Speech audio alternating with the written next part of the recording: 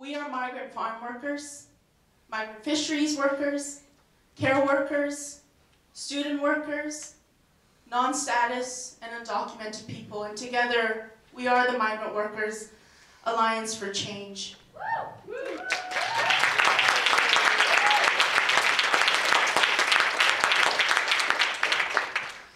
You'll see at the front that our members have carried things and items that we use to work, to live, to make the world that we live in.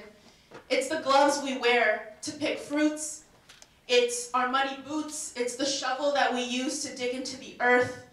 Our work uniforms as we move from healthcare facility to employers' homes to healthcare facility. The bag that international students use to deliver food through cold and snow. These are the things, and these things have life. And we as migrants work with these things, use them in our day-to-day to make this world possible. Many of our members are not able to be with us today. They're working and don't get breaks. They live in Niagara, Leamington, Okanagan Valley, Moncton, Charlottetown. They're all over the country. But by carrying these items in, we want to take this moment to bring them into the space with us. Our collective task is to build a better world. And in order to do that, we need to, one, win permanent resident status for all. And for that, we must pick each other up, hold each other down, and raise our consciousness, our spirit together, our revolutionary spirit together. My name is Sarone Rowe. I'm a staff organizer and member of the Migrant Workers Alliance for Change and one of your MCs today. And I'm Alex Blanchette, and I'm with the Society for the Anthropology of Work that has helped organize this event.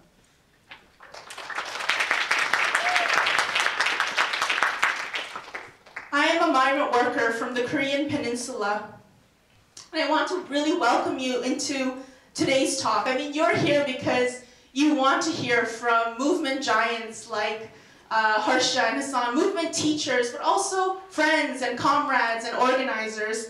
And they'll be in conversation with critical thinkers like Gilberto, and critical thinkers and organizers like many of you in the crowd today. Today, we're gathered in a place called Toronto, and our struggle continues on stolen and unceded lands. All of Canada is on unceded land. And this territory that we're on has been taken care of and defended by the Haudenosaunee, the Anishinaabe, the Huron-Wendat, and the Mississaugas of the Credit First Nations. This land is also governed with the Dish with One Spoon Treaty, which is a binding promise to take care and protect the land together. As migrants and as working class people, it's our responsibility to understand that the land has been stolen from, not only in terms of the land itself and the resources, but also the theft of people. So many of our sisters are missing, and for months, as you know, Indigenous people have been calling on the government of Manitoba to search the landfills so that the bodies and spirits of their family members can be returned to them and their communities. But this world also lives and breathes, and by constantly uniting and struggling together, we're moving history, we're making history. 6 weeks ago, just a few steps from here actually, in front of the Legislative Assembly, 5 Indigenous nations in Ontario formed a historic alliance called the Land Defense Alliance to say that there will be no bulldozing on their lands by the Ford government and by multi-millionaire corporations. This is struggle, this is unity, this is power. And so today, we're going to be talking about those things. And that's what you want to hear about, right? So I'm going to pass the mic to Alex to give a rundown of the day. But fundamentally, let's sit with the call for land back, which is so clear, right? The land must be returned. It has to be seized, re-expropriated, and returned to Indigenous people. And for that, we must continue to struggle together. And winning permanent resident status for all is just one part of that. Excellent. I'll be brief. I just want to give you a sense of how the evening is going to go, introduce the speakers, and then get out of the way and let them do their magic. So we're going to start by hearing from some of MWOC's ongoing efforts, some of their current struggles, kind of ground those issues in the room. We're then going to hear from Harsha, who's going to connect work and borders and perhaps think beyond them. We'll then open up for a brief discussion amongst all three panelists. And something I want to emphasize is that this is going to be an open discussion. This is not pre-planned, pre-scripted. Indeed, the three speakers themselves have not fully met each other before this moment. But I think they have a lot to say to each other, and it's going to be really fantastic. We'll then break for a bit of a fundraiser portion, which is an extremely important part of this evening, particularly to share resources and build up ongoing struggles on the ground. And then we'll open up for audience Q&A and open discussion. So briefly, Harsha Walia probably does not need an introduction here, and she's probably one of those people that if I start going with a long introduction, I'll go on for tens and tens of minutes. Suffice it to say, she's a relentless and collaborative activist, an organizer, a thinker, who's really stayed dedicated for a really long time to struggles on the ground. She's consistently sought to challenge our pervading atmospheres of racial capitalism and refuse the ongoing reduction and ranking of people. She's part of many books and many organizations, from No One is Illegal to Border and Rule. For a good part of this audience, there's a lot of anthropologists in the room. Gilberto Rosas also needs no introduction. He's an intensely creative and critical anthropologist and ethnographer of US-Mexico borderlands. He's just published a brand new book, I want to make sure I get the title right, this year called Unsettling: The El Paso Massacre, Resurgent White Nationalism, and the US-Mexico Border. One that not only excoriates, in my opinion, the discourses that have led to tons of forms of violence in that place, but he also reaches back to earlier times when, say, the El Paso border was a place of different kinds of movements that weren't so militarized and restricted like they are today. He's also the author of Barrio Libre, which is a profound ethnography of youth criminalization and resistance on the US-Mexico border. Last but not least, we will also have Syed Hussain, who is the executive director of MWOC, and the founder of Remember Jan 29th project to mark the Quebec mosque shootings. Now, other folks in MWOC told me that Hussain does not like long bios, and so I'm going to leave it there, but we are now going to hear from him. And I just want to emphasize that these are three people who are not only brilliant thinkers, but they have been committed to struggle on the ground for a long time.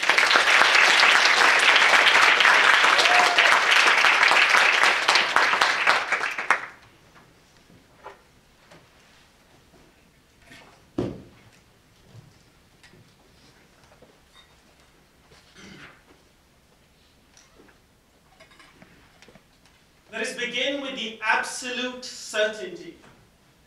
From the river to the sea, Palestine will be free.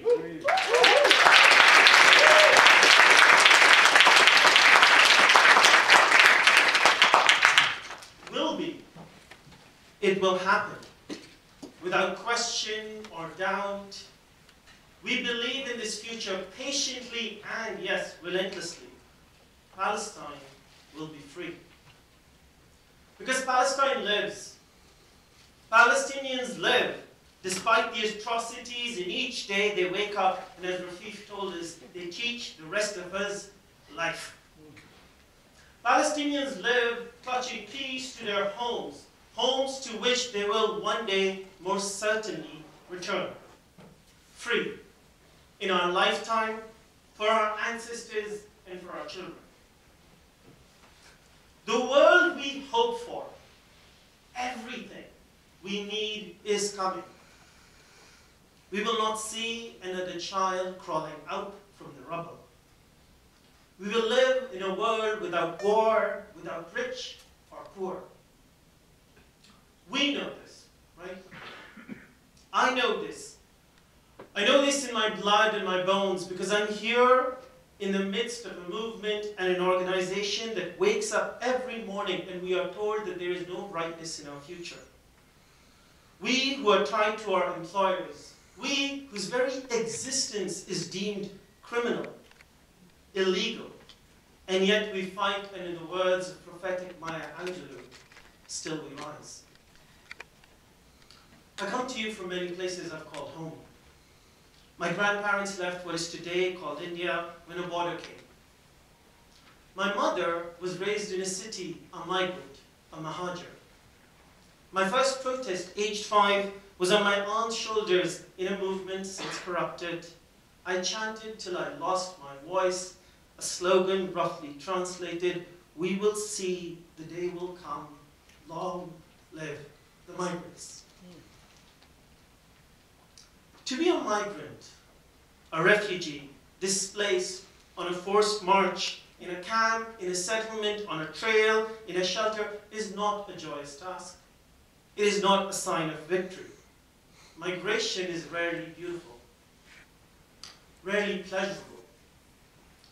I dream of a world where we move freely, return freely, live freely, where migration is not forced, and then I wake up in this world. And with our comrades we say, long live the migrants. Many years ago I was at a protest here in Toronto outside a arms manufacturer that was exporting arms to yet another genocidal impulse by the Israeli government. After the march I was at a bus stop and I met a woman who just had come outside of that factory. And she told me that she was Palestinian and that she had shrapnel embedded in her head. She came to Canada and that shrapnel, that bomb, had been made by SNC-Lavalin. And she was a cleaner at SNC-Lavalin. She came to Canada, applied for refugee status and was denied. She stayed here and became undocumented. So she worked as a cleaner in the same factory that made the bomb, that killed her people, and she had shrapnel embedded in her head from. They try to kill us, displace us, steal our food, despoil our water, and then they force us to come here, to clean, to care for them, to feed them. And at every turn they try to squeeze the life out from us, but we live. Long live the migrants. 30 years ago, when Canada, the US, and Mexico signed the North American Free Trade Agreement, the right to collective land was abolished. I'm sorry, Roberto, there was a lot more about this. Forcing hundreds of thousands of peasants and farm workers off their land and into the US, and some here into Canada. Those peasants came here, their families, their neighbors, and their friends came here. And today, Mexican farm workers in Canada grow wheat, canola, flowers, processed beef, and pork, which is then dumped into Mexico, and all of it is at cheaper prices than can be produced in Mexico itself. Canada, this place, has some of the highest rates of greenhouse gas emissions, serving as it does as headquarters to nearly 60% of the world's mining companies, pumping poison into the air, changing our climate, drying up our land, impoverishing our people, forcing people from villages into towns, towns into cities, and then to the global south, and some eventually here. And so we say, we are here because you are there. Long live the migrants. Unlike the US, Canada is surrounded on 3 sides by water, and on the other by the empire. We arrive here as migrants on permits. This year, over 1.5 million people will come here on temporary permits, employer restricted, study permits, work permits, refugee claimants. This is a 1,000% expansion over 20 years.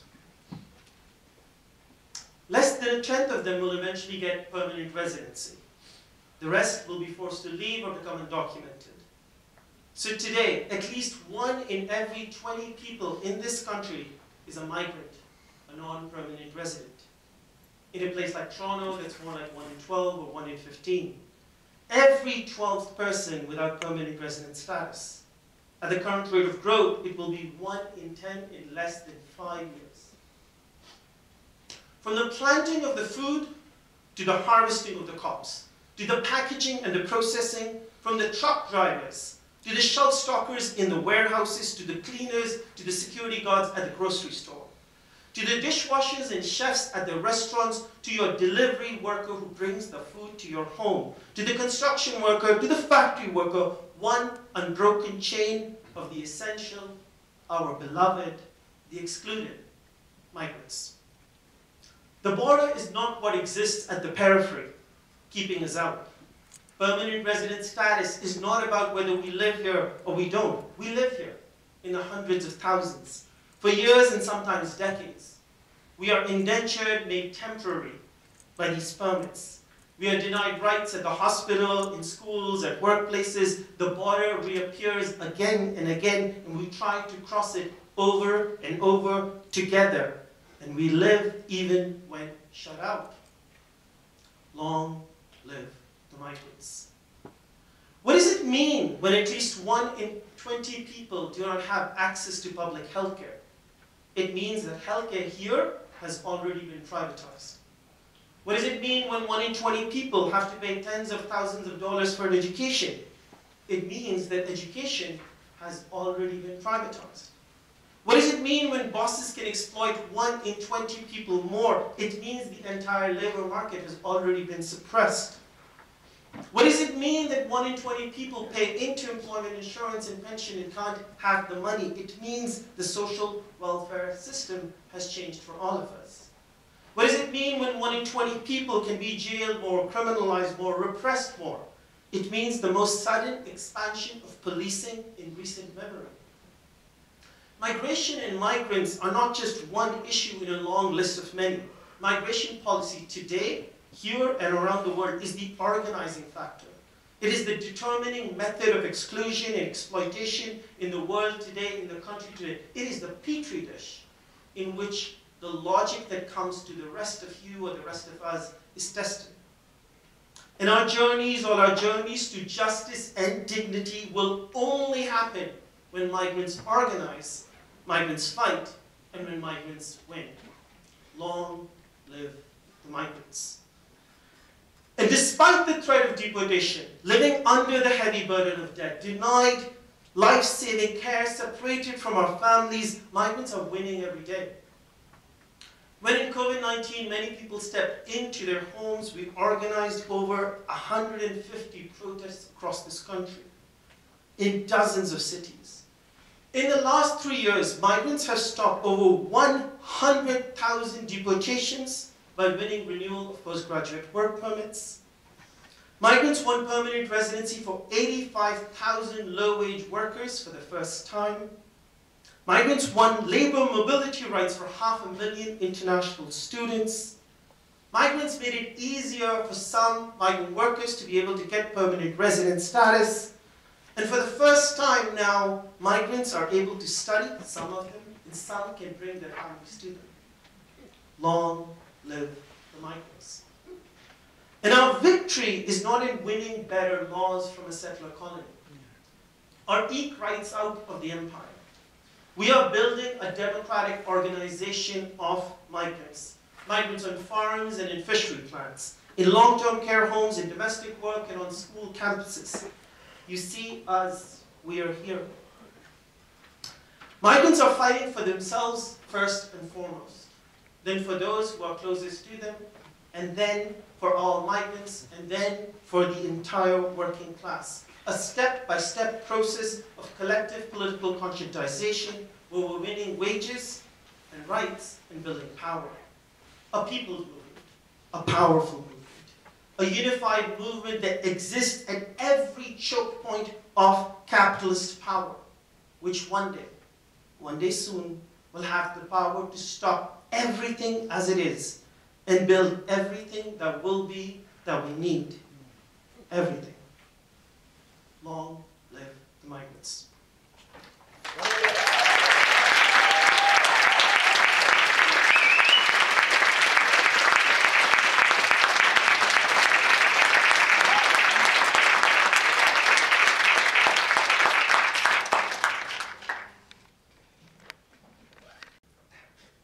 so much, San.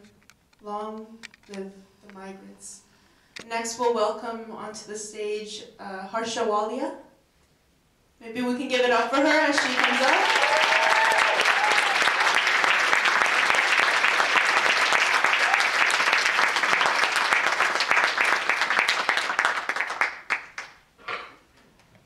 Good evening, everyone. No one is illegal, Canada is illegal. Can we say that? No one is illegal, Canada is illegal. Yeah. Thank you all for being here. Thank you for your time. My apologies for this late start. That was all me. I got lost and delayed. But for good reason, because we were all in the streets for Palestine, yeah? Yeah. I want to give a huge thank you to the organizers, to MWAC, to Alex and Jenny and the folks in anthropology. And this is an MWAC fundraiser, which I know is coming later, but let me start by saying, please give your money to MWAC. Whatever money you are able to spare at the door, please drop it for MWAC. MWAC is building, as we've heard, a member-led organization of migrant farm workers, of care workers, of students. We see this here, and much more to win worker justice, economic justice, migrant justice, and struggles in support of anti-colonialism and anti-imperialism and anti-capitalism. So can you raise your hand if you're going to drop some money for MWAC on your way out? Whatever it is, whatever amount it is, thank you. Thank you for supporting this work. I also want to express my gratitude. Did I hustle money well? I saw that. I also want to express my gratitude to the so many movement formations here in this city that have taught me over the past several decades. That includes No More Stolen Sisters, Migrant Rights Network, MWAC, No One Is Illegal, OCAP, Butterfly, PYM, No Pride in Policing Coalition, the Workers' Action Center, the Coalition Against Israeli Apartheid, Jane and Finch Action Against Poverty, and so many others. You have all for so long and continue to articulate and dismantle borders and make revolution and abolition in your lifetime. So my gratitude to the city for growing me and growing all of us in so many different ways. We're also here in our rage, in our grief, and our solidarity for the Palestinian people. We're watching a genocide and a colonial occupation unfold in real time, with 1 out of every 200 people in Gaza being killed in the past 6 weeks. Since the Nakba, Palestinians have endured endless war crimes, bombing campaigns, and military offensives, the naval blockade and land siege of the Gaza Strip, an apartheid wall, expansion of illegal settlements, demolitions of their homes, martial law in the West Bank, land laws that continue to steal Palestinian farms, thousands of incarcerated Palestinian political prisoners, and ethnic cleansing at the hands of the Zionist entity whose stated explicit purpose is to obtain the maximum amount of Palestinian land without Palestinian people. But we know that in our lifetime, Palestine will be free. From the river to the sea, Palestine will be free. From the river to the sea, Palestine will be free. These lands that we're on, Canada, shares a settler colonial intent and project and premise with Israel. This extends to the ways in which both Canada and Israel extract land and exploit labor. Earlier this week, for example, Israel asked its equally fascist ally of the Indian government to allow Israeli companies to hire up to 100,000 workers from India to replace the 90,000 Palestinians who have recently had their work permits revoked.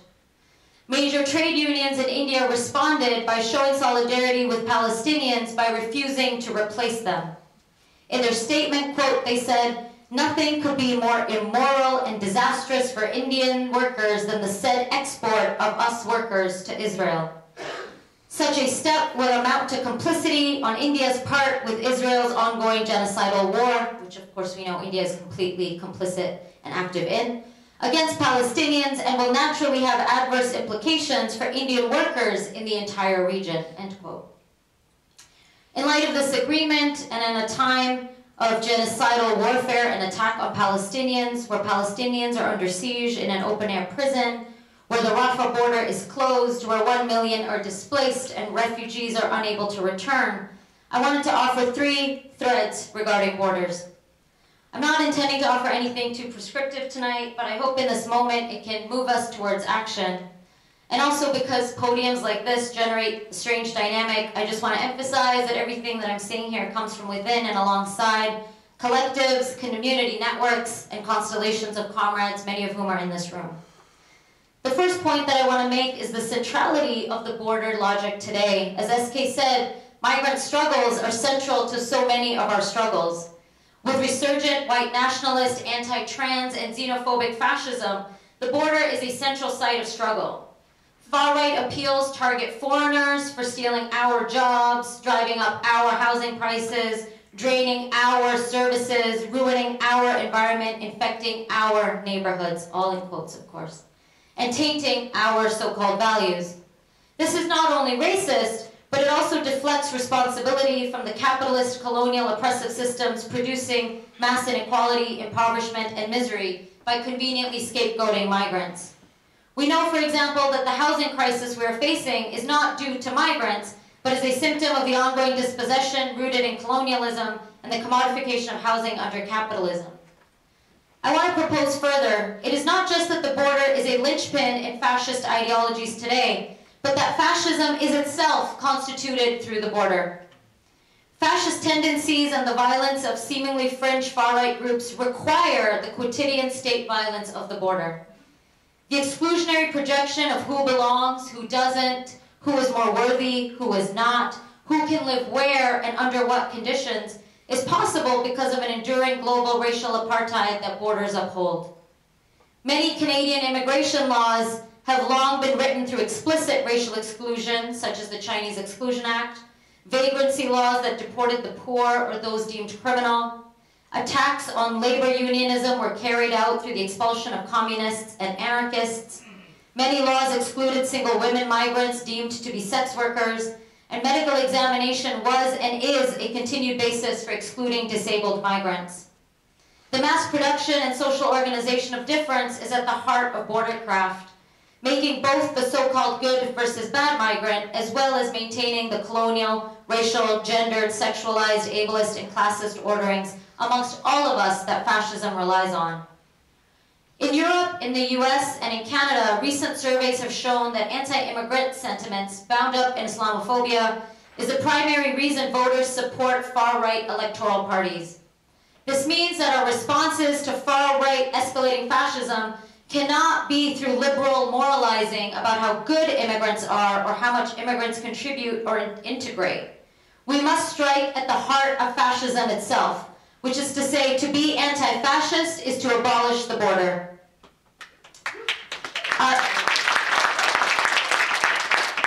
Our enemy today arrives in a limousine and not on a boat, and our fiercely internationalist struggles are not against so-called foreigners, but against any and all oppressors. The second point that I want to make is that immobility and displacement, not free movement, are the defining realities of our era. The global migration crisis is better understood as a crisis of mass displacement and the systematic constriction of human mobility. The total number of migrants worldwide today has reached almost 5% of the world's population. An emphasis on displacement rather than migration forces us to interrogate the real drivers of this displacement: conquest, capitalism, and climate change. Palestinians, for example, today are considered in kind of UN policy speak as the world's, quote, most protracted refugee population. The Palestinian refugee crisis, as we know, is inextricable from the ongoing Zionist occupation of Palestine since 1948 and the ongoing freedom struggle for Palestine from the river to the sea. This is why so many movements say, we are here because you are there. We cannot talk about immigration as a domesticated policy issue. This is not about quotas or legality or humanitarianism or space and resources. This is about global capitalism, white supremacy, class, gender, caste, imperialism, and so on. Today, displacements are escalating with climate disasters. Around the world, an estimated 1 person every 2 seconds is being displaced due to a climate catastrophe. Further, when we say migration, a migration crisis, we tend to assume that millions of displaced people are able to move. Despite the constant border panics and language of swarms and floods and caravans, the reality is that over 90% of forcibly displaced people remain internally displaced or in refugee camps. People are not able to move because border controls are deadly, and people are being contained at border sites, in refugee camps, through interdiction, pushbacks, restricted visa requirements, smart AI borders, and more. But language such as border crisis or migrant crisis is an excuse to further harden borders and depict and villainize migrants and refugees, especially those who are Black, Indigenous, and/or Muslim. We see the racial colonial pillars of bordering regimes most starkly in the global response to Ukrainian refugees, including the racial differentiation of Black, racialized Muslim, and Roma people fleeing Ukraine. Increasingly, borders are being outsourced so that border violence is happening far beyond the territorial border itself. Put another way, the border is elastic, and the magical line can exist anywhere. It can extend far within and far beyond the border, and it can take many forms. Canada, for example, does not need a big border wall because we have the Safe Third Country Agreement, first implemented by the Liberals in 2004 and recently expanded by Justin Trudeau. This agreement forbids people who arrive in Canada at official land ports of entry from making a refugee claim, and when it was first implemented, asylum claims in Canada dropped by over 30%. As legal routes became closed, people are continuously forced to rely on more and more irregular and unsafe and dangerous routes, where death is inevitable, as we saw in the horrific deaths of 8 migrants in the river on Akwesasne territory earlier this year. Similarly, the U.S. is funding immigration enforcement deep in El Salvador, Guatemala, Honduras, Mexico, and Colombia to prevent people from even reaching the U.S.-Mexico border. Shortly after the U.S. launched the Mexico-Guatemala-Belize Border Region Program, Department of Homeland Security officials declared that, quote, "The Guatemalan border with Chiapas is now our southern border." Mexico now has one of the world's largest immigration detention systems and deports more Central Americans than the U.S. Let that sink in. This is happening around the world, including the horrors we see unfolding in Europe and the Mediterranean. And this is because countries like Nauru, Libya, Mali, Mexico, Niger, Papua New Guinea, Rwanda, Turkey, and Sudan are becoming the new frontiers of border militarization. The outsourcing of border violence in this way is not only globalizing the violence of borders, it is also becoming an additional means of preserving global imperial relations, as countries in the global south are forced to accept migration checkpoints, migration deterrence campaigns, and outsourced immigration detention centers in exchange for trade and aid. At the same time, migrants are routinely victim-blamed for their own deaths. Why did they cross the desert in the heat? Why did they put their children on a flimsy dinghy? Much like victim-blaming discourses in rape culture, these kinds of victim-blaming responses are intended to shift responsibility away from bordering regimes that constrict migrant immobility and vulnerability. And to add insult to injury, the new mantra of smuggling, trafficking, and organized crime is becoming the latest means to launder further violence. These crackdowns and further criminalization, especially on migrant sex workers, as the work of Butterfly here locally highlights, are often justified as rescue operations and grossly analogized to modern-day, quote, anti-slavery efforts. This is a crisis not of the border, but due to the border. People are not illegal, people are made illegal by the border. I want to share a quick story that ties some of this in. As some of you all probably know, Canada has an intensive resource extractive economy, one that is heavily dependent on the extraction of resources locally and globally. 75% of the world's mining companies are headquartered in Canada. There is no continent on this earth where a Canadian mining company or its subsidiary does not operate. And many of these companies are notorious for human rights violations, for environmental degradation, for paramilitary deaths of land defenders, for poisoning the water, and for displacing entire communities. About 8 years ago. About 8 years ago, we were contacted by family members of undocumented workers who were subjected to an immigration raid on a construction site. A side story here is that this raid was being filmed by a really shitty reality TV show called Border Security. Has anyone heard of this show? Yeah, so it's a shitty law enforcement show where cameras are embedded into CBSA. If you haven't heard about it, don't watch this show. The good news is that we actually were able to shut this show down. So if you're watching it now, it's all reruns. an important victory to get this show off the air. But that raid that was being filmed was of a construction site in Vancouver, and a number of Central American undocumented workers were detained. Among the detained workers were two cousins who told us that they had fled their home villages in Honduras because their uncle had been involved in a fight against a Canadian mining company, as well as a number of other forces that were usurping their land and their villages in their home community. So they fled after their uncle was targeted, and they made their way to Canada. When they arrived to Canada, they were asked how to seek safety in Canada, and they were told, and rightfully so, that you can't tell a story about fleeing violence that involved a Canadian mining company, because there was no way that an immigration refugee judge would buy that story, because that would mean that Canada would have to accept that these two cousins were fleeing persecution that Canada had effectively caused. And so they told the more palatable and more stereotypical story of fleeing drug traffickers, and because this wasn't actually their story, they were found not to be credible, and they failed their refugee hearing, and they became undocumented. I think about these two, and of course so many more, so often, because there are so many stories of people who are coming to Canada because of violence that Canada is implicated in, but we act as if the migrants and refugees just happen to arrive at the border.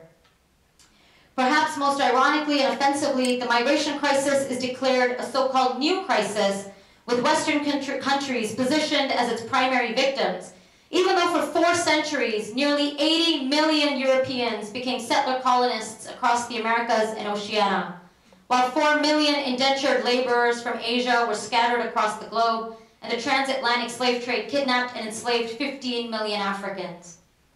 Colonialism, genocide, slavery, indentureship, and extraction are completely erased in current invocations of a so-called migration crisis, even though they are the very conditions of possibility for displacement today.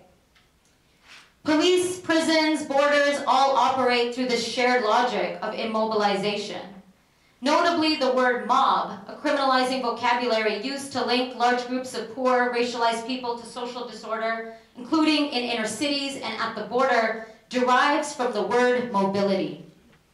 In fact, what we are witnessing is a relentless crisis of immobility across and within borders. While migration is typically analyzed through borders and bordering, what I think we can think through is how to think about displacement and immobility more expansively, which allows us to see how the border, the prison, the sweatshop floor, the refugee camp, the reservation, the gentrified gated community are all immobilizing regimes that operate through dispossession, capture, enclosure, and criminalization. These are all bordering regimes, or we could say ordering regimes, that manufacture and discipline and immobilize populations under capitalism and colonialism. As Angela Davis and Gina Dent write, quote, "We continue to find that the prison is itself a border," end quote. The prison is a border, and the border is a prison, and borders and prisons must be abolished. The last point I want to make is that this immobility is produced and reproduces social and labor unfreedom. Borders are not intended to exclude or deport all people, but to create conditions of deportability.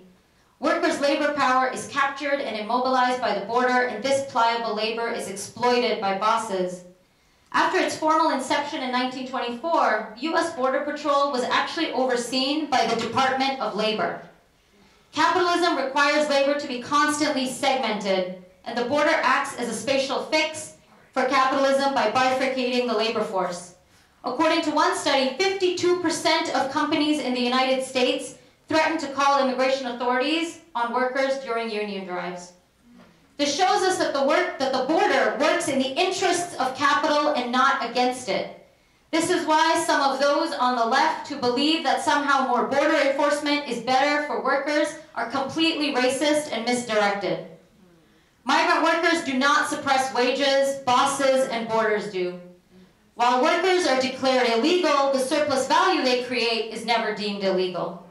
And this is the reality of why we have to support organizations like MWAC and MRN, because Canada's internationally lauded model of permanent temporary work is a perfected system of managed migration that ensures the steady supply of cheapened, disciplined labor indentured to an employer while further entrenching racialized citizenship.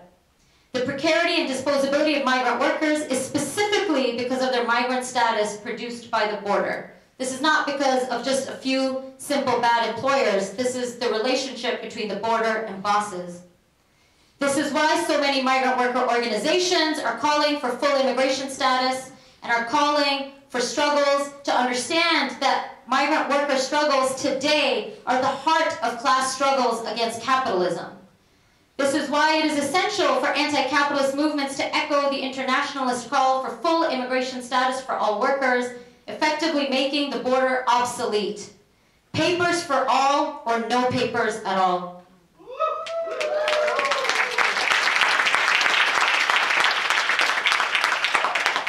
To conclude, borders are not lines marking territory. They are shaped by and shape social relations. Borders are race-making, property-protecting, and labor-suppressing regimes of immobility.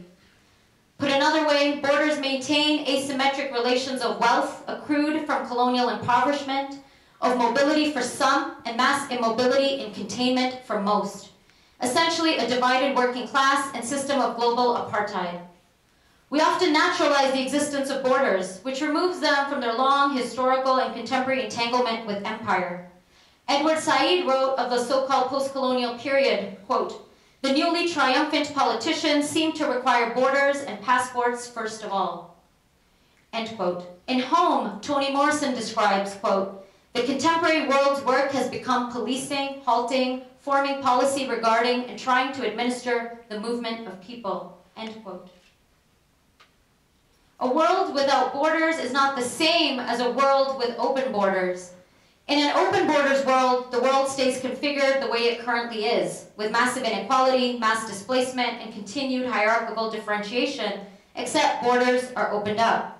If people are still being forced from their lands and some parts of the world are being plundered as sacrifice zones for others, that is not migrant justice.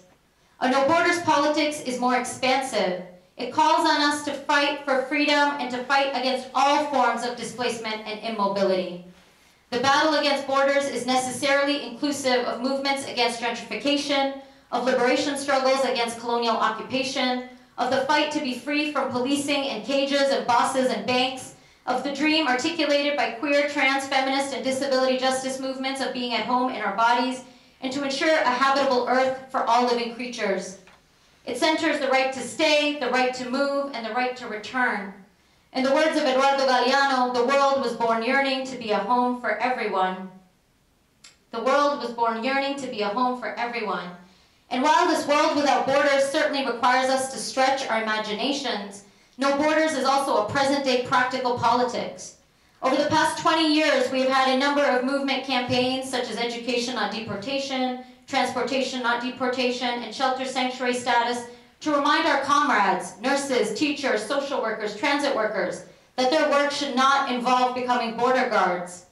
The Migrant Rights Network, for example, is fighting for immigration status for all migrants and refugees, and labor protections and universal public services for all. These kinds of fights render the border obsolete and strengthens our fight against austerity for all people.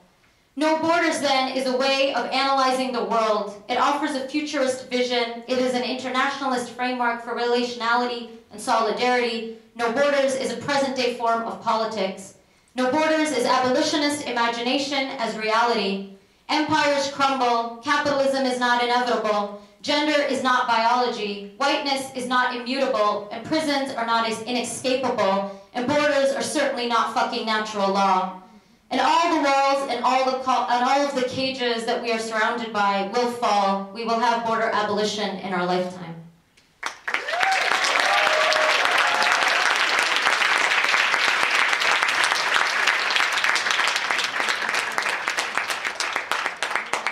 Can we give it up for Harsha?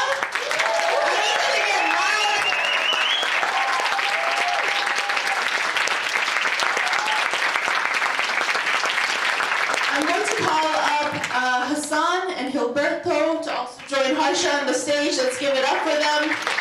As Harsha said, migrant workers and undocumented people don't suppress wages. Capitalists and colonial borders and bosses do. And we're constantly fighting back. And so it's really papers for all or no papers at all. So thank you. Gilberto is going to share some thoughts based on Harsha's talk, and then we'll hear from Hassan, and then we'll have a little bit of a discussion if we feel up for it. After that, we are going to hear from some of our members. Maybe, do our members want to give a little shout at the back there? Yeah? Maybe they're outside. We'll hear from some of our members about the ways that migrant and undocumented people are fighting back and winning, and our new project that you can all make solidarity contributions to. And then after that, we'll open the floor to Q&A and wrap it up for the day. Thank you.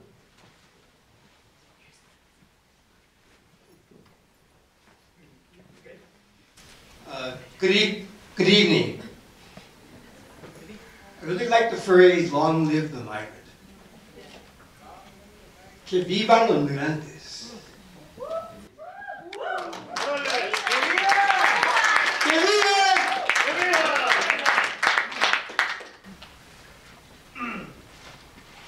So, where to begin? It's hard to follow Harsha Walia talking about borders, I got to say.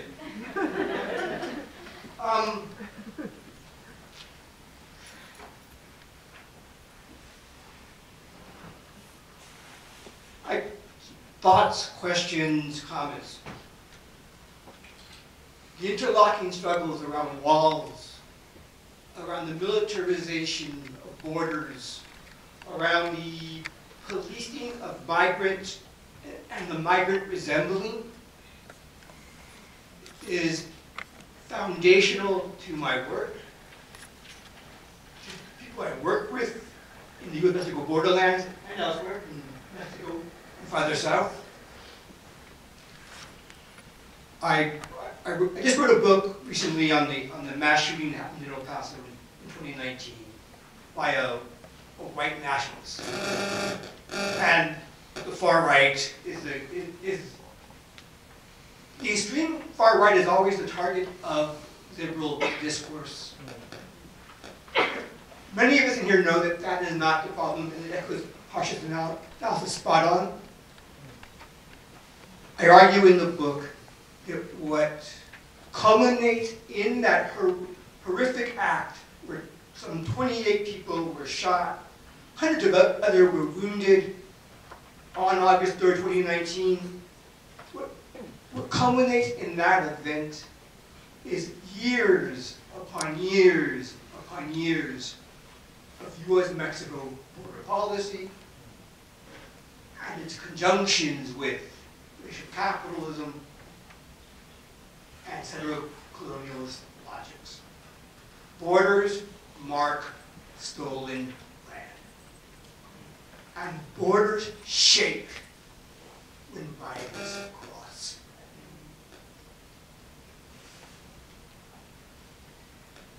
This is to say that I think we need to very precisely be critiquing in echoing Harsha Walia's fantastic talk, the state and the borders and the site for abolition. And to recall that borders are entering into conversations about borders and about migrants must be linked with questions of federal logics playing out in everyday life. Case in point is Gaza today. Case in point is how border technologies, border policing, the technologies of border death, the weaponization of the desert, the weaponizations of the seas by states are produced by logic of empire. The borders are externalized, yes, but also Israel comes back and then teaches U.S. Mexico border guards. So there's this complex dialectic between the externalization of borders and the re-internalization into the core countries. And indeed, when I say the border, in my it is the US-Mexico border, and Canada is often taken as, well, the border that you can cross very easily.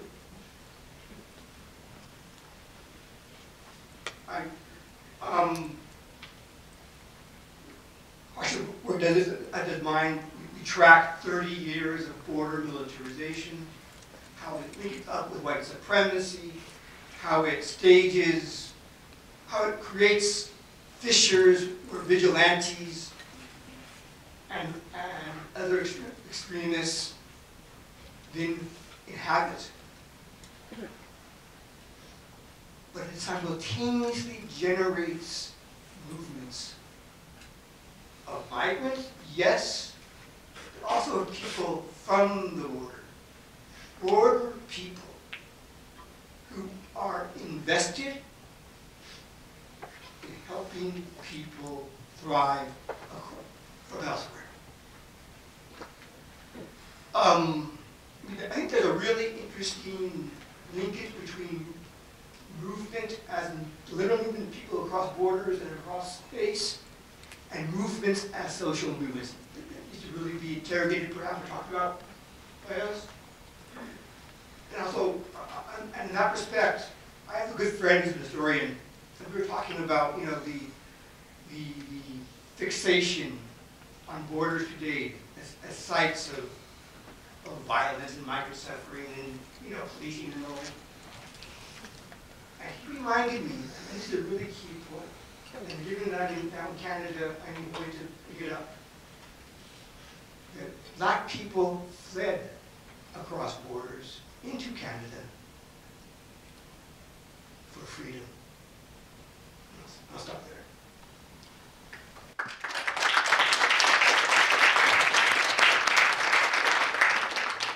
Hello.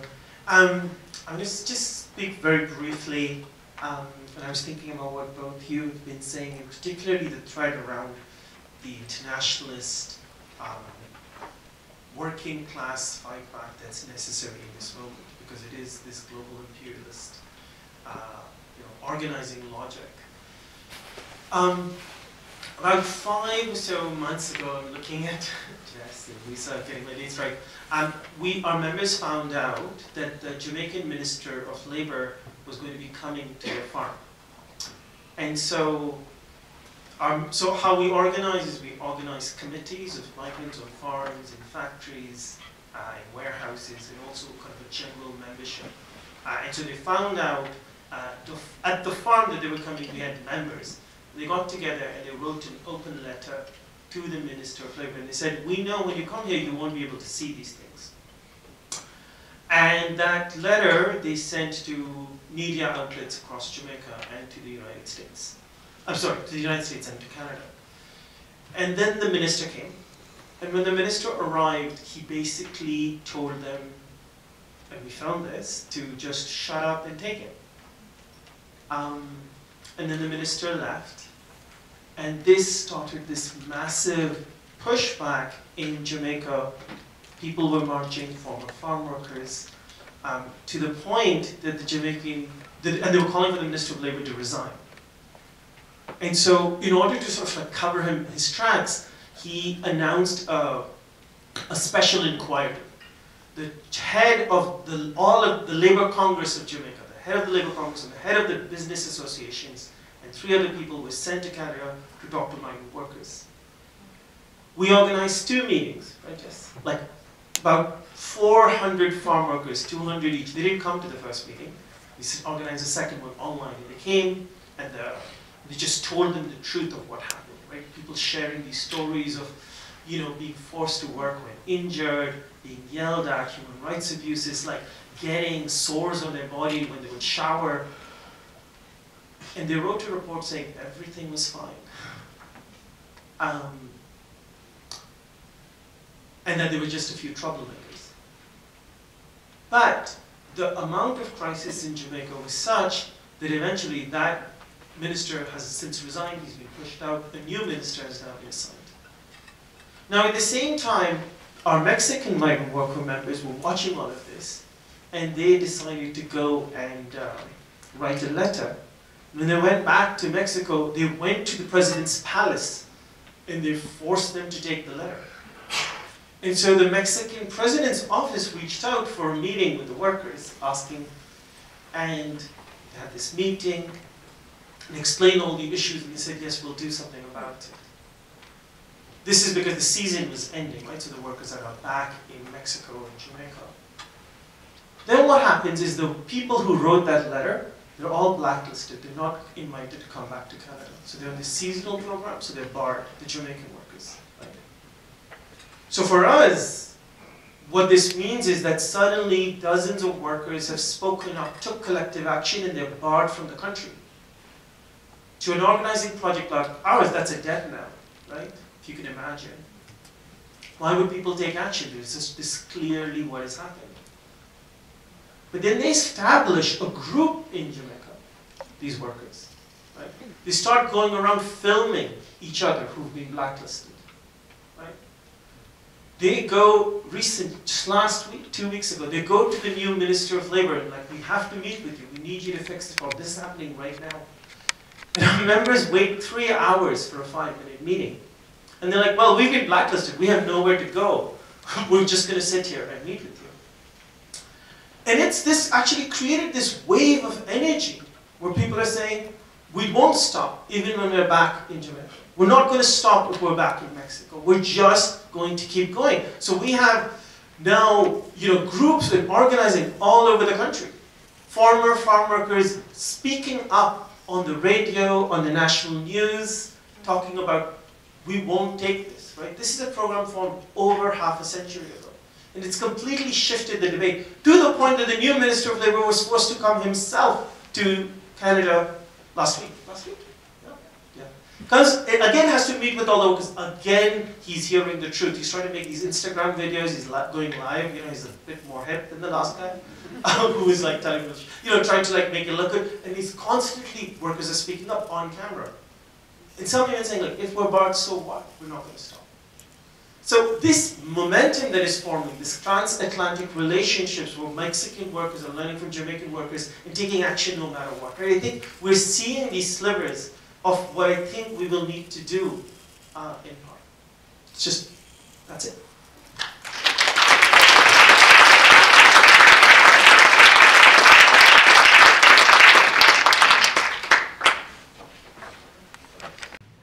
All right, everyone. So much to think about, and so you can think about some of the questions that you want to ask our panelists, but for now, we're just going to call up Jess and Dave, who are some of the members of the Migrant Workers Alliance for Change. We're going to share a couple of our stories. And I also want to give a shout out to Jane, and Audrey, and Noah, and Samuel, other members of MWAC who are in the room.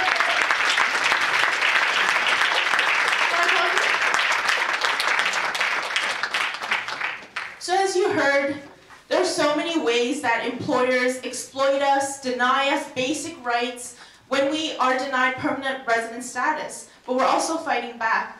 And the thing is, we live in capitalism. You heard this from our 3 speakers so clearly, right? Many of you have probably gotten involved in organizing and taking action because of the realities of capitalism we live in. And one of that is that there's a lot of anxiety around money.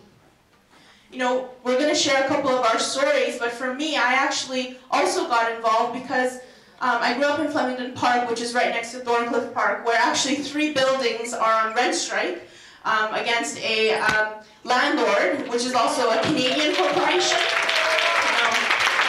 But in elementary school, I was just going hungry, and so many of my classmates too, we were just constantly hungry, thinking about snack time, because our communities just didn't have the money, right? Our parents didn't have the money, our wages were very low, and so this is the daily reality of the world that we live in. At the same time, there are people who do have a different relationship to money, right? Some of us do make more.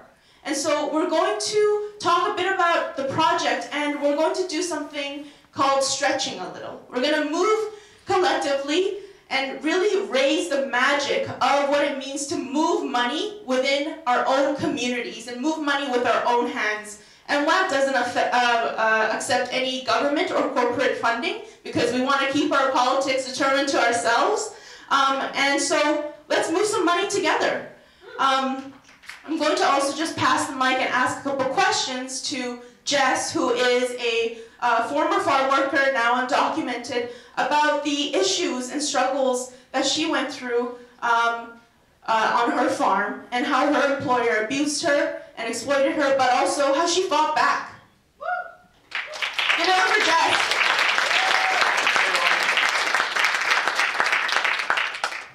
I am Jess. I'm from Jamaica.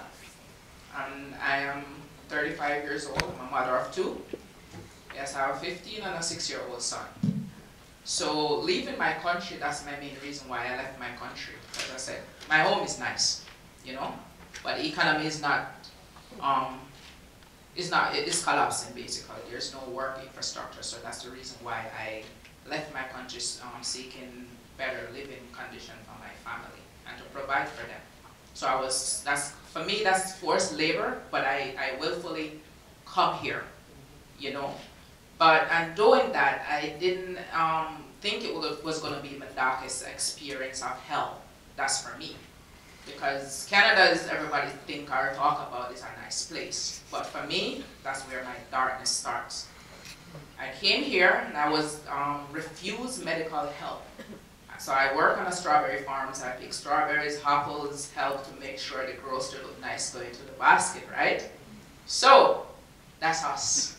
We have to make sure, so in that case, we have to endure all those pesticides before it can reach to you guys. So I inhale all of that. We have to bend our necks like a donkey all the way down. We can't drink water. We can't eat as regular people would eat when they want to. We go and sometimes 8 hours before we can consume food, and that's inhumane for humans.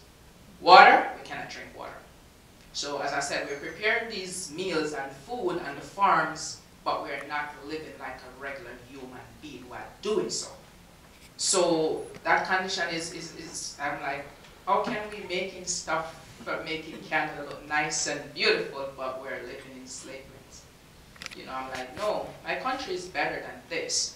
So why do I come to a first world country, as they stated, but I'm living like I'm living in a 19th, 20th century?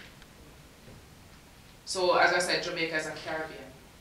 And I stand up to fight for all people, wherever you are. We are here to stand up and watch each other back and fight for status for all.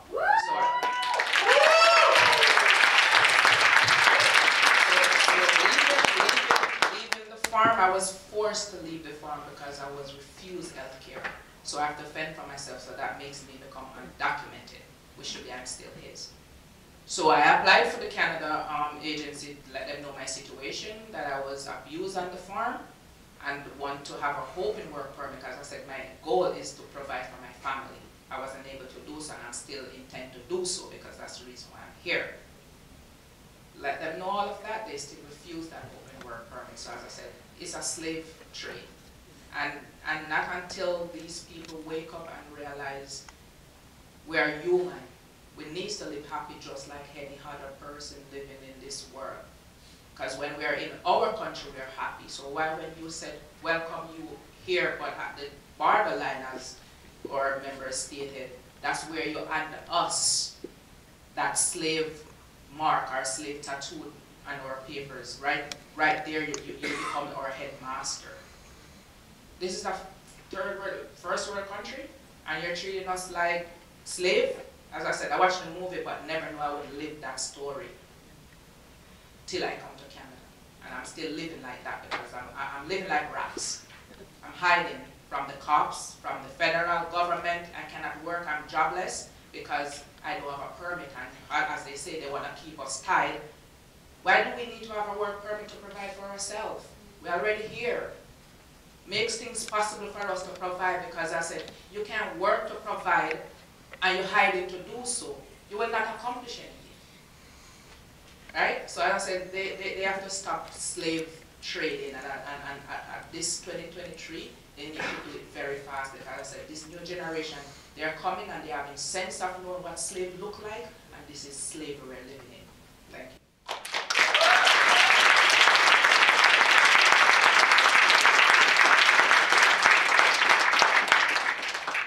Hi everyone, my name is Divyash. I'm a migrant student I came in 2019 to this country, hoping it's gonna be a very good thing, moving to another country at young age. But once you go here, the dream you have about this country, it changes.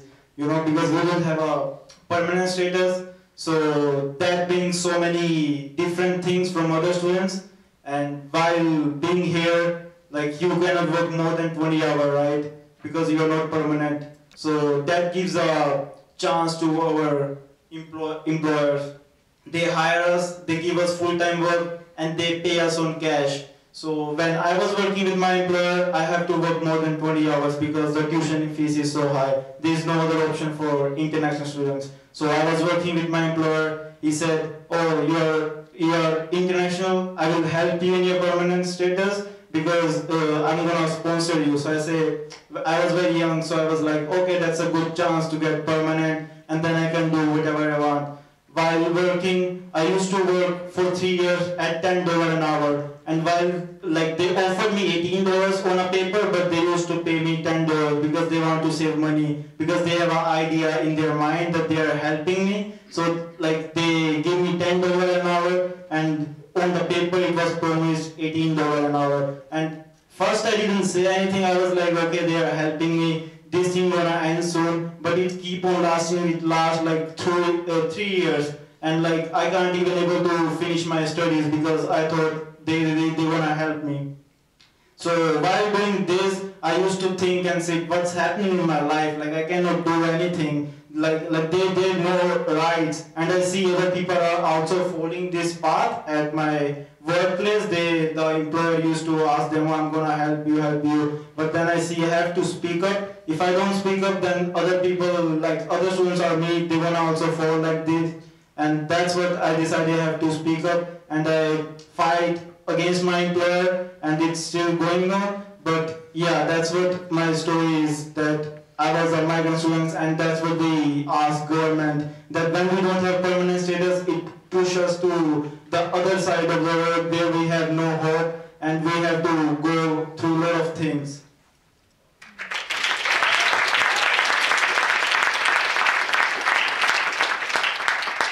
The denial of healthcare, exploitation by employers, and still we fight. And so Jess and Dave, can you share just a little more, just like a couple lines about how you're fighting, despite the fact that, the current systems don't accept, they want proof or evidence, right? And still we are fighting. What keeps you going? Well, what keeps me going is my teammates, my group, people, believe in rights, stand up and fight. Because back home, they're saying we're lying. And I talked to the minister myself and said, no, it happens to me too. And unfortunately, the minister that came, his dad is the person sent me here. So I know him literally, I know him. So I said, no, I'm one of those victims. I've been abused and I'm forced to become undocumented, right? So getting in with MWAC, MWAC is a very, very good group. As I said, I don't know where would I be now standing if it wasn't MWAC, because I came here 2021, I ran off the farm, and from 2021, I'm a part of MWAC, still are, and I'm diverse myself into groups, as I said, to keep active, because we're fighting for status for all, not just me.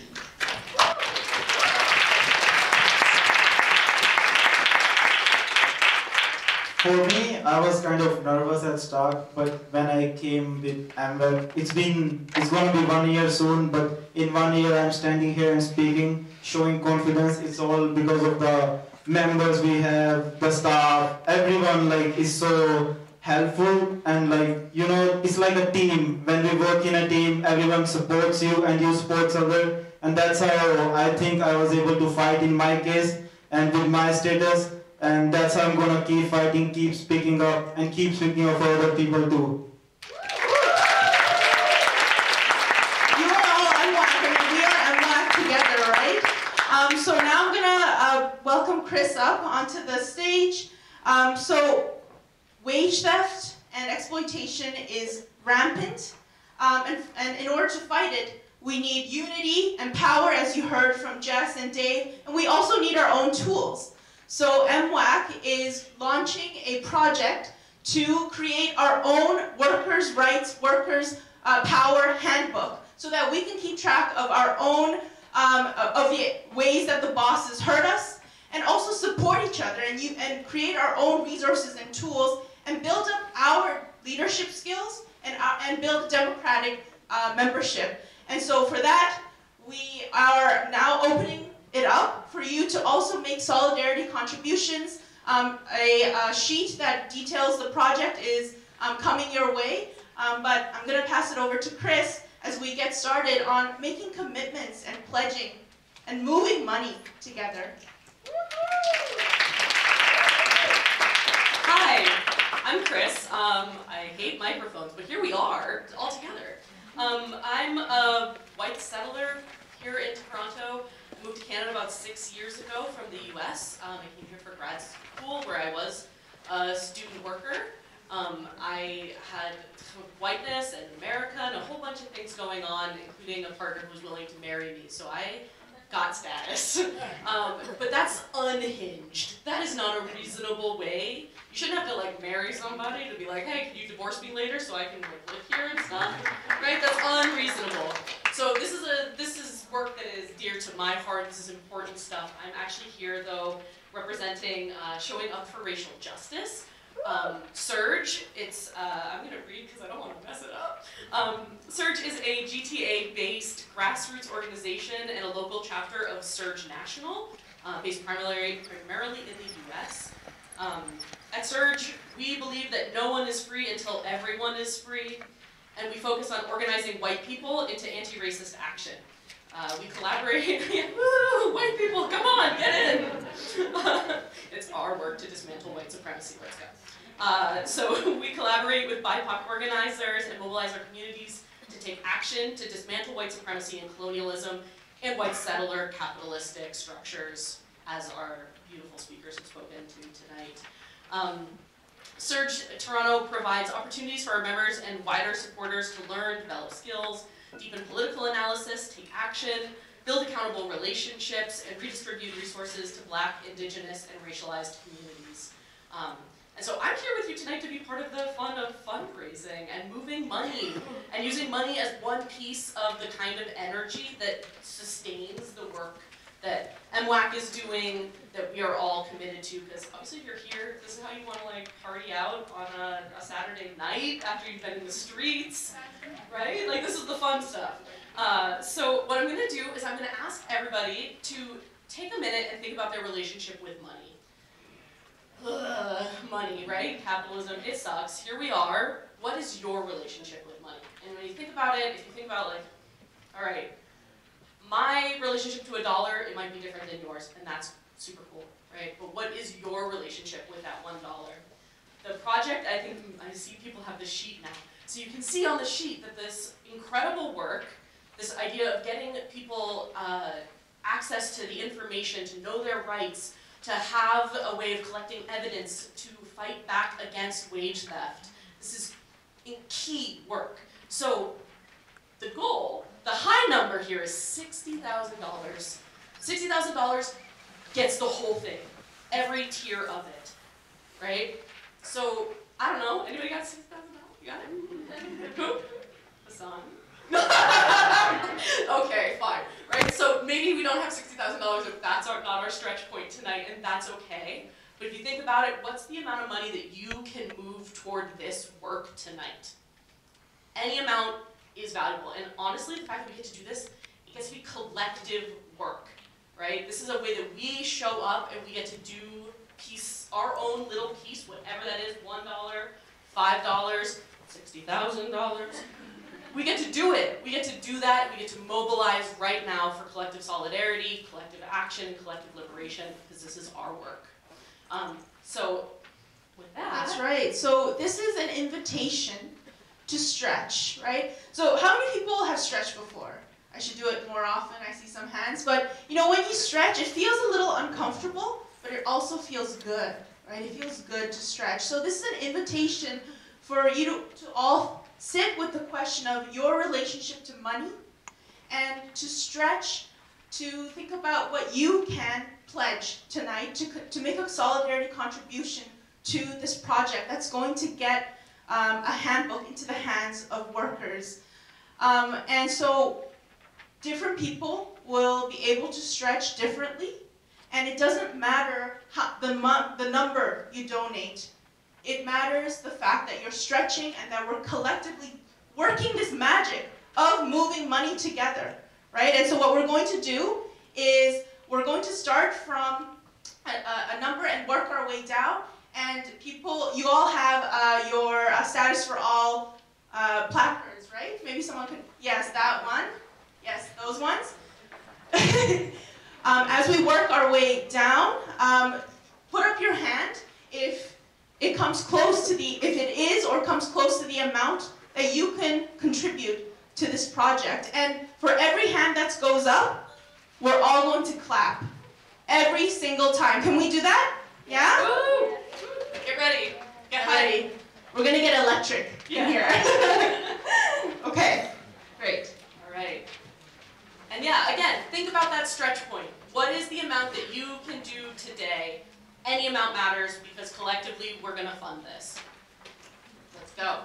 All right, so really 60,000? Anybody? No? Somebody? Oh, I think I said that. All right, so not 60,000. But is there any chance somebody here could do 5,000? Anybody?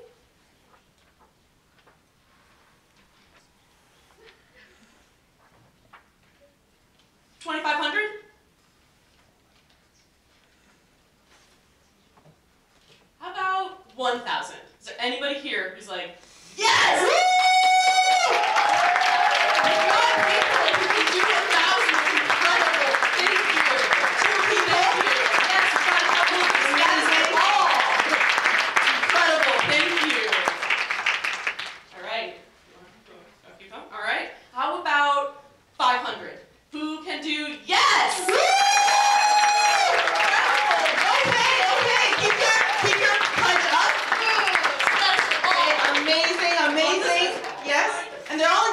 So these are actually the MWAC colors? Yes, it's beautiful. You're all beautiful. I don't know if you've looked at yourselves today. You're beautiful. All right, how about 250? 250. Yes! Woo! Incredible! Cool, you are beautiful. This is amazing. Thank you. How about 100? Who can do 100? Where's 100 for us? Woo! Yes! Yes! This is incredible. Thank you. Count me in. I can do 100. I can do it. All right. Okay. Thank you. All right.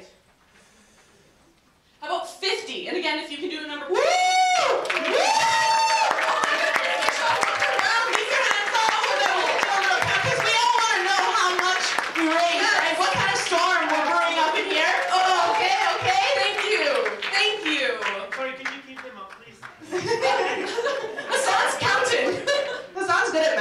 By the way. That's not my skill suit. I'm really glad we've got somebody who can pick it. That's amazing. Thank you. Thank you. Thank you. How about 25? Whose stretch point is $25 today? Woo! Yes, amazing. Keep up. Keep up. Thank you. Incredible. This is incredible. Thank you. 10. Who can do 10? Yes! So many. This is amazing. Thank you. Thank you. This is the power of collective action. Yes. Together we are mighty, and they can't keep us down. You know, burn something down. I don't know. How about 5? For whom is $5 your stretch point? You can do 5 tonight. I can do 5. Yes! Yes! Thank you! Amazing! This is incredible. I don't know, I feel jazzed right now. I'm like buzzing with energy from this. So thank you, everyone.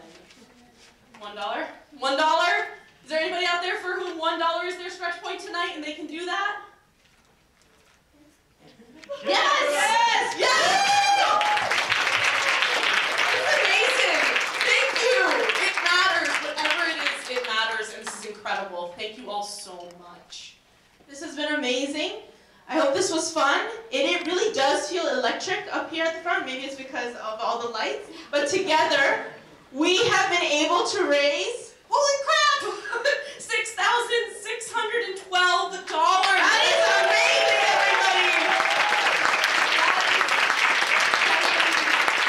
Every dollar that you have contributed goes to supporting the work on the ground, to building up the fight, because we all know that when one section of our society is pushed down, then it hurts all of us, because an injury to one, that's an injury to all. That's right. So in the sheets that have been handed out, you'll see that there's a QR code. It goes directly to a link where you can donate and add your information. So please do that before we... That's the credit card. For credit cards. For credit card. But if there are other ways that you want to pay, please come see us at the front after the event. But I just want to say that we have raised more than... It says on the page, if you scroll down, it says how you can send an e-transfer. Amazing. Yes. It is on there. Thank you, Anna. Thank you. Thank you for being tech savvy in the audience. Exactly, it really helps. All right, thank you everyone. This is amazing. Over $6,500 raised. Let's give it up for our member. Also, thank you. Wrap up for the night. Maybe we can have our three speakers come to the front and we'll do a brief round of Q&As. We're going to pass around this one mic amongst the three of you, and we're going to run two mics. So put up your hand if you have questions.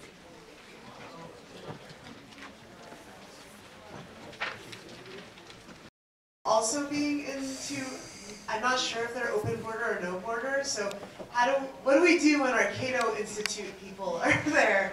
I'm coming from the US, so maybe that gives context. Thank you so much. Should we take a few questions? Who else? Anybody else? Questions? Workers' Alliance getting from organized labor. Oh, Well, for us, it's a question of how do we build a membership that can engage with another membership, right? So when we talk about organized labor, what is it are we talking about? We're talking about the leaders of the organization. The problem is that we have a union movement in which there's really no integration from the top to the bottom. So while we may get statements of support or money from some union leadership, that's amazing, we want to be able to build a membership, and for the union movement to build a membership that can connect to each other. Because we're trying to build working class power. And I think we see our role as organizing the migrant section of the working class. But so much of the other sections are unorganized or partially organized. What I mean by that is, let's consider CUPE, it's the largest union in this country, right? It has 6 internal organizers for hundreds and hundreds of thousands of people. How do you develop people's political consciousness? So what happens is people are often joining the labor movement because they got a job. They don't even know they're in the union. And then if the union is anything, it's something that gets you your benefits and your wages. And how do we relate to that as you hear our members and you hear about how we see the world, how do we connect to that? So I think that is a question that requires a lot of systematic thinking and work, both in our section of our class and the unionized section. Thank you. Before I answer that question, and maybe you all want to answer it too, can we just give a huge shout out and love to MWAC and the MWAC members who spoke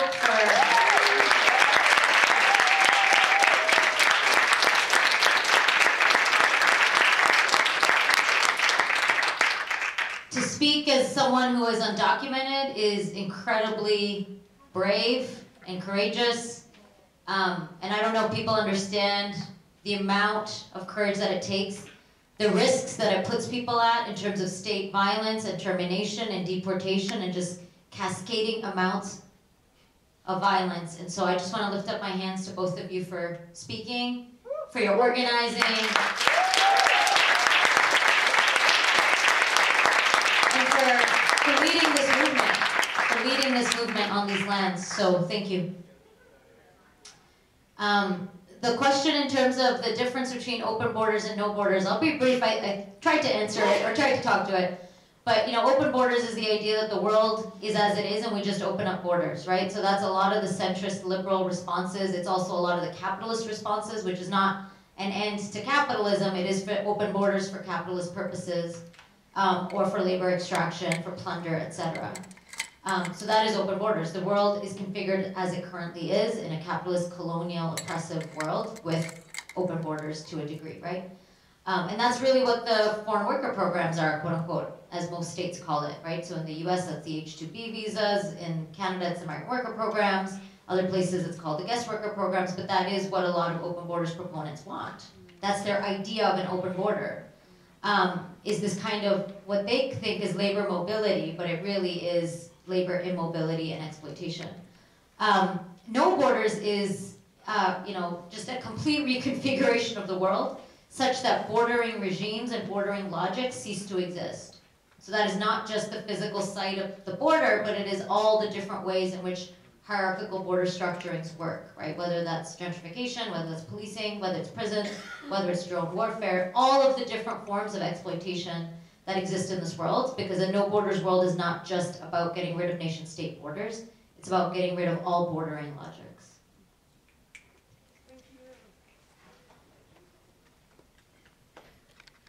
This discussion as a whole was its effort to kind of ramp up and connect things that some people would say are separate issues, right? That Gaza is connected to forms of Canadian farm work or bordering or something to that effect. And perhaps reading into that, there's a certain power in creating these kinds of connections. But I was really struck when Gilberto was responding, and there was one moment where he said that basically the natural world has been turned into a border, right? That the sea has been turned into a border, the desert has been turned into a militarized form of border. I work on factory farming, that's what my research is on. And when listening to Harsha, I kept thinking, like, a factory farm is a border. Right? A confinement farm is a border. A gestation crate for animals is a border. A slaughterhouse is a border. But whenever I try to introduce questions like this, that we have to somehow connect work, the exploitation of work and bordering, to conditions of animals. A monoculture is a border, right? Along with its necessary pesticides to maintain that border, and so forth. I'm oftentimes told, well, that's an aside issue, or that is something different. I guess I just want to ask, how do you, but at the same time, that very confinement of animals, that very confinement of strawberries, let's say, has been designed to create certain kinds of work. Like, these things are absolutely tied together, obviously. But yet, right, I always sort of feel like it seems hard or challenging to make that jump, to move from, the exploitation of people and workers to the exploitation of the environment, even though they're all consumed with borders. And I was wondering, I don't know how to make that move always, and I was wondering if you had thoughts. You have another question? We'll take three. Yeah, we'll take Paul, I wanted to ask if you can say something more about the connection. You, Alberto, mentioned it, but I'm thinking from what I'm also about it. The connection about people crossing borders, so the movement across borders, and social, international, political movement against borders. But at the international level, if you have any thoughts, any that you can share. I come from Europe, and you already mentioned the externalization, sorry for my English, of borders, and so thank you if you could say something more about this.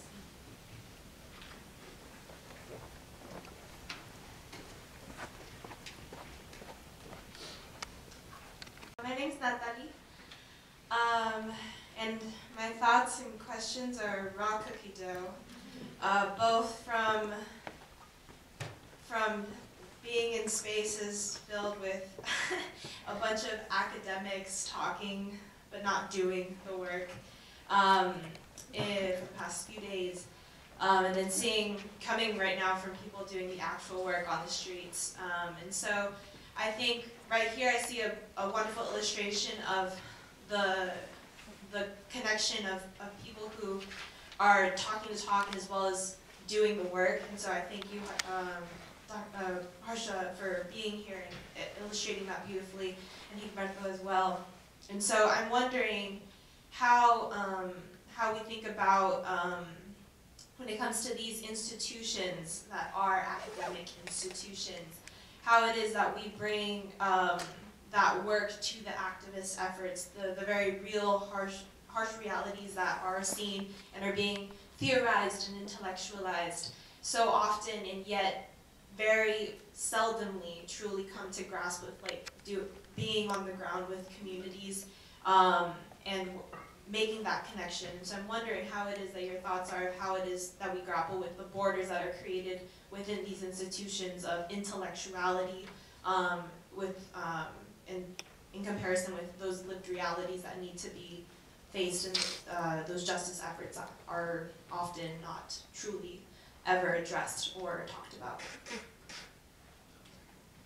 Thank you everyone for these questions. Maybe we'll take one more or none, and then we'll have the speakers answer, and we'll wrap up for the night. So is there anyone who has a burning question? Down here. Yes. Okay.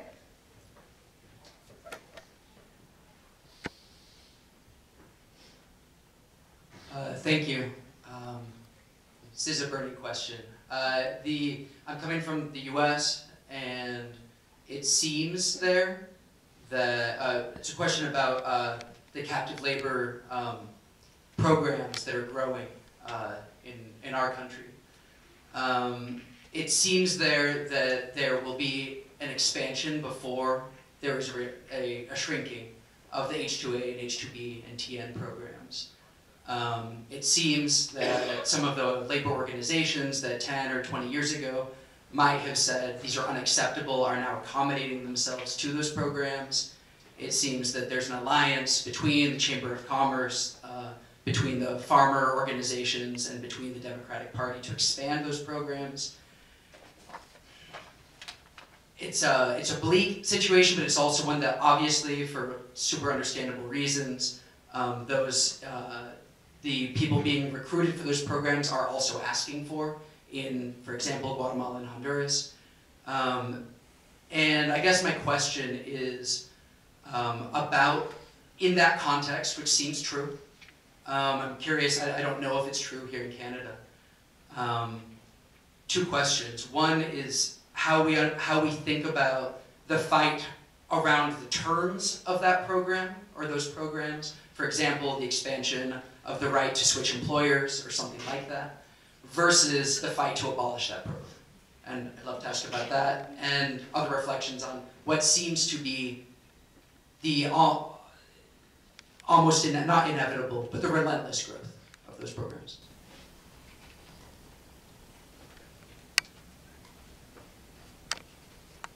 Those are three really big questions.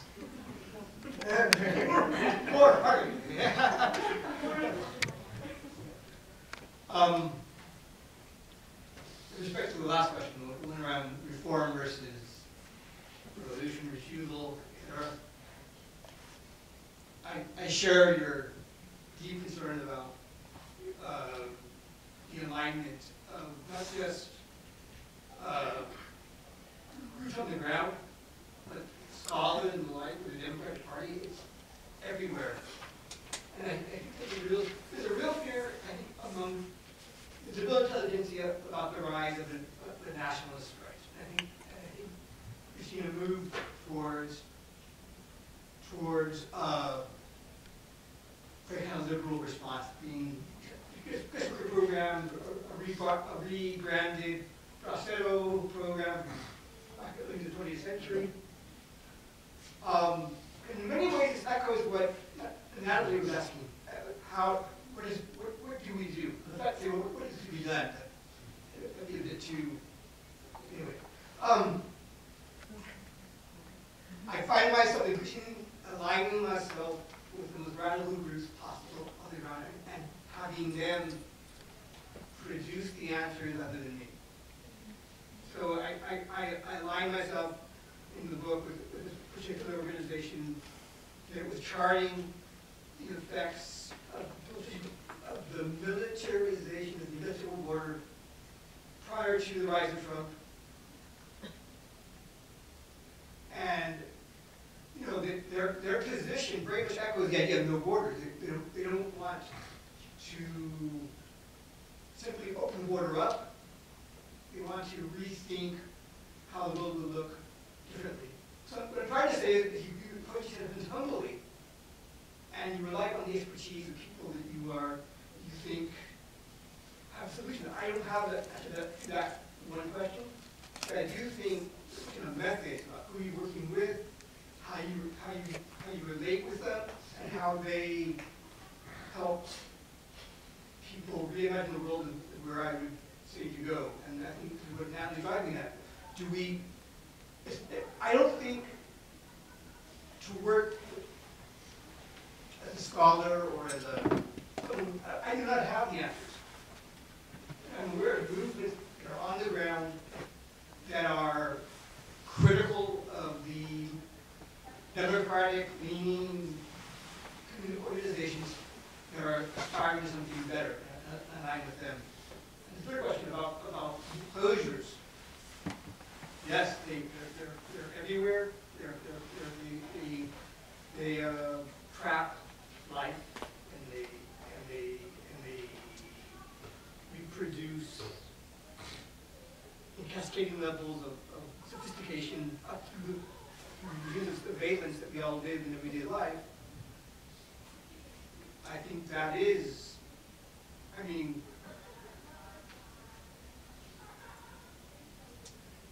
I don't necessarily that one either. I do think there is something to be said about factories and how laborers are challenging. I'll give you the work I did during COVID. We worked with migrant laborers who were working in a factory during COVID, and we were trying to bring them tests and the like. We were trying to, work with them. And they said, what we need you guys to do is not bring us tests. We need you guys to help us organize across our racial divisions. So we began having conversations. And I'll stop there. Thank you. Thank you both. Thank you both. Thank you, all of you. Maybe try to answer these as quick as I can. I know we're past time. I'm not sure if I fully have grappled with the first question, but in terms of the connections between land and life and work, I really do think there's a lot that we can turn to in terms of Black scholarship and Black organizing with respect to the plantation economy, right? Like everything that we are seeing with respect to migrant work is an extension of the plantation economy. And so I think there are answers perhaps to that question within all of that, right? In terms of land and life and labor and encommoning and closures and enslavement and indentureship and more and more and more. So that's what I'm thinking with respect to that. This is not in chronological order, sorry. The question around the academy, I should clarify I'm not an academic. I've primarily come to writing a book through organizing and just being a nerd and reading. And so I don't really have clarity. Like I know that that's such a, it's such a core question in terms of how academics relate to organizing. I would offer, I don't always think it's such a dichotomy because of course the academy includes people who are positioned in the world in many different ways. And I also think the academy is different than knowledge production and knowledge work. And so when I think of the academy, I think of like a particularly hierarchical way and professionalized way of thinking about knowledge production, which for me is distinct than the fact that, of course, theory happens everywhere and practice happens everywhere and action needs to happen everywhere. So I do believe that we all have gifts, and I all think we have a place in the ecosystem of resistance for those who are artists, for those who are knowledge workers. Like there's a place in that movement, right? It's just that how do we make sure that we're building that movement together? that we're not hierarchical and precious about it, and that we're humble and respectful and relational about it. The question, sorry, there was another question around the US and captive labor. I honestly think a lot of folks around the world, particularly in the US, don't pay enough attention to Canada. Like, that's my answer. Because, you know, of course the US we can talk through and think about the Bracero program, but really right now, Canada is the model for migrant worker programs around the world. The US looks to Canada, Europe looks to Canada, Germany looks to Canada, everywhere looks to Canada. Because Canada has perfected the model of managed migration and temporary work, migrant work. And so all of these questions around, you know, the expansion of it, let's look to Canada and what Canada's done, right? For people in the US trying to learn about the evolution of those programs. For thinking through demands, right? Whether it's the abolition, you know, whether we call for the abolition of temporary foreign worker programs. We had this debate for 20 years here. And, you know, the movement is now in a place where those demands are clearly articulated because abolition of the temporary foreign worker program means that people have no way to come. However, instead, we articulate open work programs, open work permits, status for all, labor protections for all, right? Like, those are the demands. So I think there's a long answer to that, but maybe what I would emphasize is people in the US organizing against the expansion of those programs really should connect with organizers here, because there is a deep contemporary reality of what that means, and also because it is exactly the model that the US is turning to. And I say this with like all love to US comrades, that people don't look to Canada, people don't look at what Australia is doing. The US's externalization is based on the Australian model, right? It's not based on the US's model, it's based on the Australian model. So I think there's a lot that needs to be said about internationalism as leftists. Not just in terms of international solidarity, but understanding how structures of violence travel. And even as the US is the epicenter of violence, there are other places that are similarly settler colonial that may not have the scale and the firepower of the United States, but have perfected these models precisely because they lack those immense levels of surveillance power that the US has, right? This is not a comparative thing. I just think people need to turn to and look at other places as well. And then the question about the international context and the EU. I mean, really the short of it is like, what the fuck is Europe, right? Like, Europe is, and I don't mean this flippantly, but like the borders of Europe are constantly shifting. Fortress Europe is constantly shifting. The entire construction of Europe, if we go back to 1492, is explicitly written through genocide and colonialism and the Reconquista and so much more, right? So when we're even thinking about the borders and boundaries of the so-called global north, like, we know this, people who are geographer types, I'm not, I just appreciate this learning from geographers, is like, you know, these are not places, right? These are contexts of colonialism and imperialism. And so I think one of the key things when I think about people on the move globally is making a clear distinction and seeing the lineage between settler citizenship, which has a long history, this is not just about now, but settler citizenship and Western European humanist kind of citizenship on the one hand, and criminalized immobility on the other hand defines the past 5 centuries on this planet. Right? The immobility that we're witnessing now dates back to the you know, the vagrancy codes in the United States. It dates back to enslavement. It dates back to the ways in which black people were forced. Some of the earliest border patrols on the US-Mexico border were to keep enslaved people in, right, at the US-Mexico border. And so I think thinking through the differentiation between settler citizenship as completely underwritten by colonialism and criminalized immobility under racial capitalism is the way to understand so much of international cross-border movements today. Because, again, it's not that everybody can't move. We have mass amounts of people moving, actually, right? If you have certain citizenship, if you can afford a fucking yacht, if you can afford a Nexus pass at the airport, you're moving like we've never moved before. And so that's, I think, the juxtaposition is between movements that represent colonialism and capitalism and criminalized immobility. And that, for me, is the ways in which we have to think through the migration crisis. Wow. I've known Harsha 15 years, and we've never been on a panel together before. So this is quite, I was hoping to ask more questions on our behalf, but time's running out. I just want to say a few quick things. First of all, yes, absolutely. We've been trying to deal with this question around temporary foreign work programs and should we fight against them or changes to them for a very long time. Now, my parents were migrant workers in Dubai, on restricted permits, on the kafala sponsorship system, and were forced to, couldn't earn enough money, so were banned. I spent some time in the US with our papers. I think there is a lot of ways in which these countries are learning from each other. But for me, the only place that exists is where are our people. What are our people wanting? And I don't mean our people, I mean our racialized, working class, global people. What is it that we want? And so what people want is people want justice and dignity and freedom. And they are moving in whatever ways they can to get it. So we can't separate the question, I think we've all said it, of the migration policy from imperialism.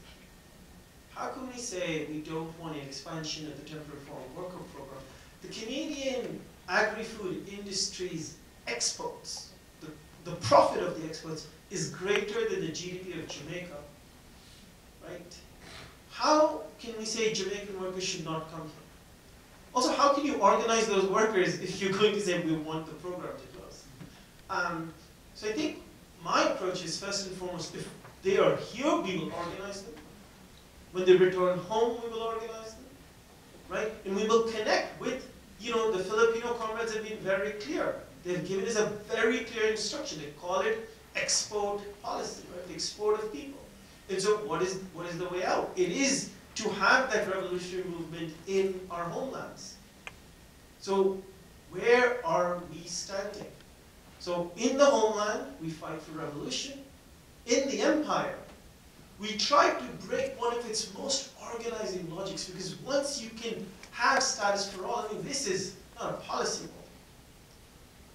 It takes away the idea of citizenship itself, belonging itself. And then what is this nation state based on? It survives and produces itself through exclusion of others, but when you can't do it, we're not trying to just change a little thing. And our people are teaching us this. A few days ago, some of the folks are here, I was in a room with a bunch of current and former international students, and a food bank in Toronto put up a sign saying that no international students can come eat there, right? And in this moment when our members were speaking about it, right, they began to talk about so many things, right? Is that a border wall? How do you know that someone is an international student? Right? Is there an ID check? Is it a visual representation? Right? So what is the method by which that testing happens? So here we're talking about identity documents, we're talking about border, we're talking about hierarchy. Does that average South Asian, because a lot of people in Brampton are South Asians, when they're walking in, are being told, you may look like an international student. But the international student program is actually one of the largest transfer of wealth from the global south to the global north. Yeah. We used to bring our labor, now we bring our money. It's the middle classes of the south who've tried to just reach these moments, in India and China in particular, right, through a series of moves by those governments, are now seeing their wealth taken here. And in that moment we are being told you cannot have food here, right? Everything that I just said, our people said in a room. So I think that level of theoretical, academic analysis, etc., is actually always from the people. It is maybe coming after the people, because by the time your journal articles get published, we've kind of moved on a little bit. So what I say is, all the answers are in our class. We must just embed ourselves in it. And that's it. Thank you.